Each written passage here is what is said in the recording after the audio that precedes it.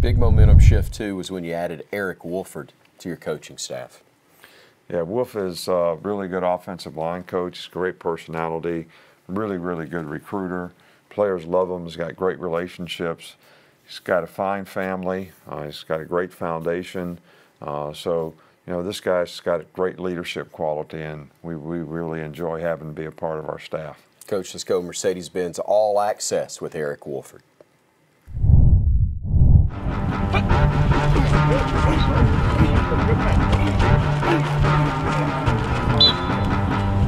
Well, obviously it's an honor to coach here. You know, this is a special place.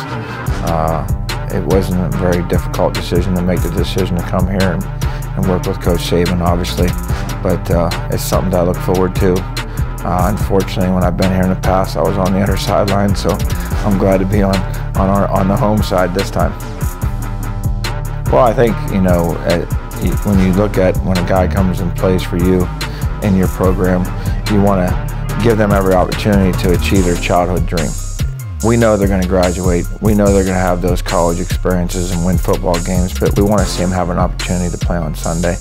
And I've always told them, if you come in and you work hard and you do things the right way, there's probably a pretty good chance that you're going to get an opportunity to, you know, sign a contract and be on a team. Now, whether you make it or not, that's going to be up to you. But at the end of the day, at this level, you should be able to achieve those dreams if you're willing to do your part. In my coaching career, I've had a chance to work with Steve Spurrier, who was tremendous, Ron Zook, Mike Stoops. I mean, Daryl Dickey at North Texas. I've had a lot of coaches, Will Muschamp, that I've had a chance to learn things from, and they've all been a little bit different. I think at the end of the day, I just want to get guys to be overachievers. You know, it's not always the most talented guy that plays the best or wins. That's something that Coach Snyder taught us is just developing guys into being hardworking, blue-collar guys. But I really want guys to be overachievers in football and in life. Well, I think first of all, we appreciate you.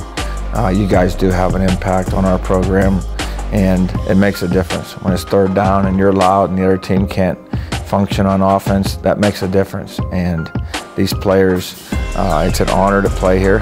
They know that. It's an honor to coach here. At the same time, your passion, it's kind of like the fuel for a fire, and it definitely changes the environment.